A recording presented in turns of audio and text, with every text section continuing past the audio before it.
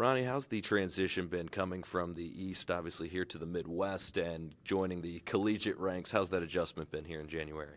It's been a great transition, just the weather a little different. I'm getting used to it right now. How's the adjustment been getting to know your teammates and players in the running back room, running back coach, things of that nature? As soon as I came in, they all loved on me. As soon as we got in the weight room, we worked hard. They motivated me, helped me compete with one another, and it's a great atmosphere. You work with Coach Ballou now in the conditioning and the weight room, getting ready for spring football here in a couple of weeks or a couple of months before the spring game. What's your big focus, and how's that conditioning gone so far? Conditioning going well. He's not just looking to build your endurance, but to build your speed, your power, and your sense of change of direction.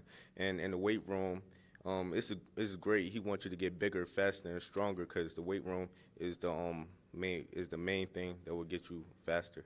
Individually, once you get on the field, whether it's spring or obviously when the season begins in the fall, what do you see as the biggest way that you can contribute for this IU football program? Being a great leader, I always dream every night about that, and being able to be in the weight room with all the other guys, the running backs, to compete and to do everything I can to get on the field.